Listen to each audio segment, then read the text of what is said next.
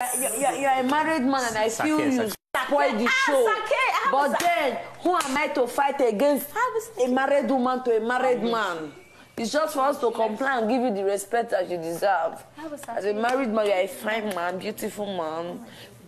You have pink lips, beard gang, broad shoulder, oh God, peg. That's how Zion we off pants.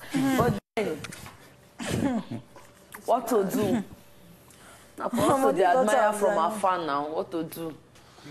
You're cool. You're cool. Actually, you're cool. You are. And from the previous game we had, you introduced yourself, and you're more of a businessman, and then it's very, very, very cool. And I think your wife will be proud of you, which is very good and cool. I hope you behave like Mike. No, I can't behave like anybody. Shower day your eye! I know when you shower day your eye! I take off my glasses. I mean, I know all of you already, but like everybody's face is blurry. I swear, I'm not looking at all. Everybody's face is blurry right now. But then, I know it's Kali.